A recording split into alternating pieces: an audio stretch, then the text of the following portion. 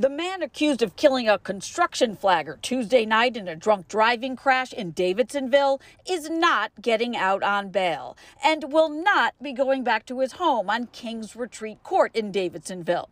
In fact, 48-year-old Christopher Asher asked not to. The request to waive the bail review made by his defense attorney at a court hearing in the case Thursday afternoon in Glen Burnie, 2 days after the victim, 56-year-old Lizeth Guzman, died of her injuries at the hospital. Asher's lawyer did not want to talk to 11 News about the decision or other details relayed to the judge today, including that Asher works as an investment advisor, has substance abuse issues, is married with 2 children, and that his wife says he can return and do his house arrest there. This is the same street where he's accused of mowing down and killing Ms. Guzman at 10:10 p.m. on Tuesday.